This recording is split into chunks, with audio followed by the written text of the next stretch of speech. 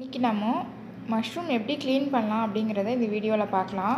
இது வந்து 1 kg mushroom நான் வாங்கியிருக்கேன். இந்த வீடியோ பிடிச்சிருந்தா என் சேனலுக்கு சப்ஸ்கிரைப் பண்ணுங்கள். தேங்க்யூ. இப்போ பார்த்தீங்கன்னா ரொம்ப இந்த மேலெலாம் வந்து பிளாக் இருக்க மாதிரி இருந்தால் அந்த மாதிரி மஷ்ரூம் நீங்கள் வாங்காதீங்க. அது வந்து கொஞ்சம் நாள் ஆனது தான் பிளாக்காக அப்படி படிஞ்சிருக்கும். இது ஓரளவு நல்லா ஃப்ரெஷ்ஷாக தான் இருக்குது. ஒரு பாத்திரத்தில் போட்டு கொஞ்சம் தண்ணியை ஊற்றிக்கோங்க.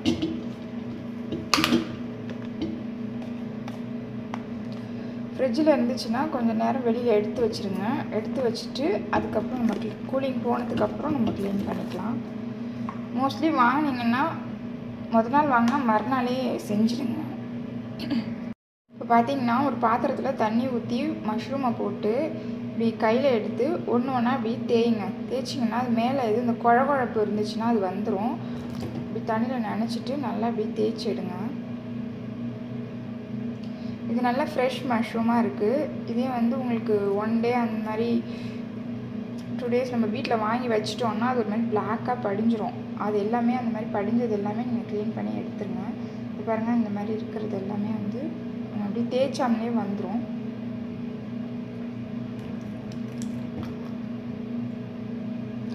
இதே போல் ஒவ்வொன்றையும் நம்ம தேய்ச்சி எடுத்துக்கலாம். தேய்ச்சிட்டு கழுவி எடுத்து வச்சுக்கோங்க. இது ஒரு 2-3 அலசிடலாம்.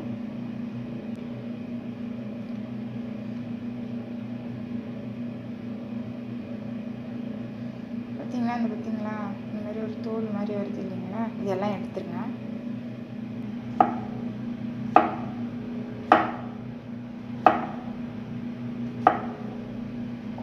இப்போ பீஸ் பண்ணதுக்கப்புறம் லேசாக சுடு தண்ணி வச்சு அதில் வந்து இந்த பீஸ் எல்லாம் போட்டு ஒரு 5 minutes வச்சு எடுத்துக்கோங்க.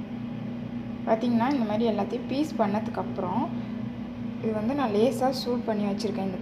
இந்த தண்ணியில் போட்டு எடுத்துருங்க. ஒரு 5 minutes வச்சா போதும். பார்த்திங்கன்னா இது ஒரு 5 minutes நம்ம வந்து சுடு தண்ணியில் போட்டு எடுத்தாச்சு. இப்போ பார்த்திங்கன்னா